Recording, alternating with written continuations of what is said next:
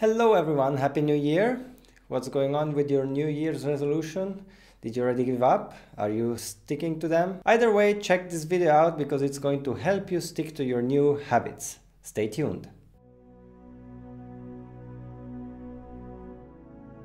Hi, this is Toby. What's going on, creators? My name is Jeremiah Stringer.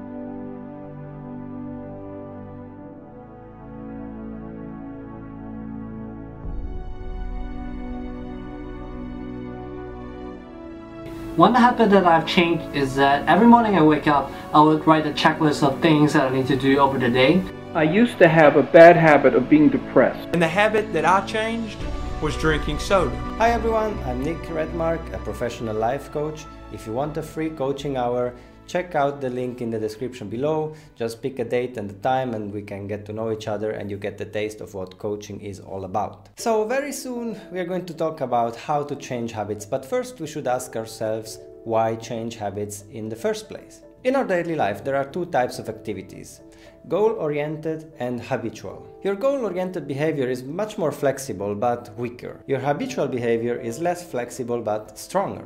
Imagine that this is your life. You want your life to go up, so you use your willpower to pull it. But if your habits pull in the opposite direction, there is no chance for you to turn your life around. So what you need to do instead is to use your limited willpower to slowly turn around your habits, and then allow them to pull your life. There are different types of habits. External, behavioral habits are easier to see. Waking up early, eating healthy, drinking enough water, stretching in the evenings, Drinking soda. Write a checklist of things that I need to do over the day. those are all behavioral habits. But then there are internal, mental habits. Worrying, ruminating, automatic negative thoughts, and other thinking patterns are less visible, but affect your life just as much. I used to have a bad habit of being depressed. Good mental habits include mindfulness, gratitude, self-compassion, and kindness. So how do we change our habits? For this we need to understand the so-called habit loop.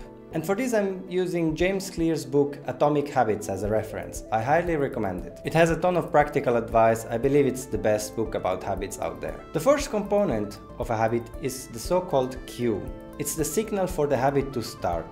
The cue can be something in your environment, it can be a certain time of the day, it can be a certain feeling or a certain thought. The cue then originates a craving in you, the desire to act. You feel like opening the fridge, you feel like checking your phone. Then follows the visible, obvious part of the habit, which is the actual routine. And then what follows, if any action is to become a habit, is a reward, which reinforces the whole thing. Now that you know this, you have a powerful tool to engineer your habits, to make them stronger or weaker according to your needs. Perhaps you want to stretch in the evening, but you haven't defined exactly when. What's the situation, what time, what circumstance? So what you need there is to design an obvious cue, such as an alarm clock telling you that it's time to stretch, or a sign on the bedroom telling you before enter, stretch please. The next problem could be that you don't feel like performing the habit when it's time. And there, the solution is to make the habit more attractive. One tip, for example, could be to stretch always during the first minutes of your favorite TV show. But perhaps it's the routine that is way too hard. You never stretched before and now suddenly you want to do 1 hour of yoga every day. You're setting yourself up for failure. What about doing 3 positions as a start? With 30 seconds per side, you're going to be done in 3 minutes. And finally, if your new action isn't satisfying once it's done, you won't feel like doing it next time. It's important that your reward comes immediately after you are done performing the habit. The reward could be as simple as checking off a checkbox every time you're done stretching. So this is the core message in James Clear's Atomic Habits. Make it obvious, make it attractive, make it easy, and make it rewarding. If you want to stop a bad habit, then you need to do the opposite. I would write a checklist of things that I need to do over the day. And I find it really helpful because it's really organized and I always know that what tasks that I need to accomplish over the day. So yeah, that's really helpful. The habit that I changed was drinking soda. I actually gave that up while I was in high school in 2010. But in college and in my early career, I actually put on a lot of weight. Then in 2016, I decided to change my nutrition and my exercise habits. That led to me losing around 100 pounds. Now with that, I discovered many new activities, some of those being hiking and backpacking. That led to me starting a YouTube channel where I can share my passion for hiking and backpacking with others. I used to have a bad habit of being depressed, and I got over it by being married for 20 years to a woman who was always gay and happy, and whose solution to everything was to laugh, and also by going through some terrible suffering. So at the end, I'm now able, every time I'm tempted by depression or despair, to look on the bright side and feel happy about things.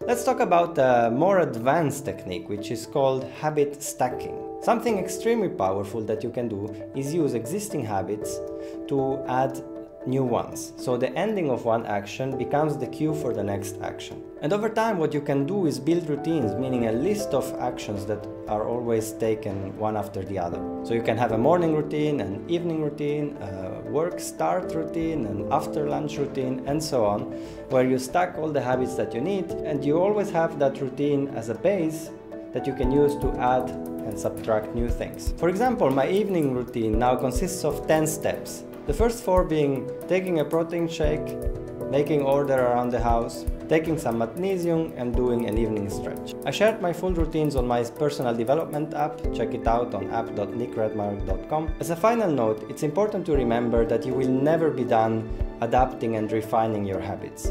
So perhaps you should also add that activity to your habits. That's it from me. If you want to start your year strong, remember there is 1 hour free of coaching that you can get from me.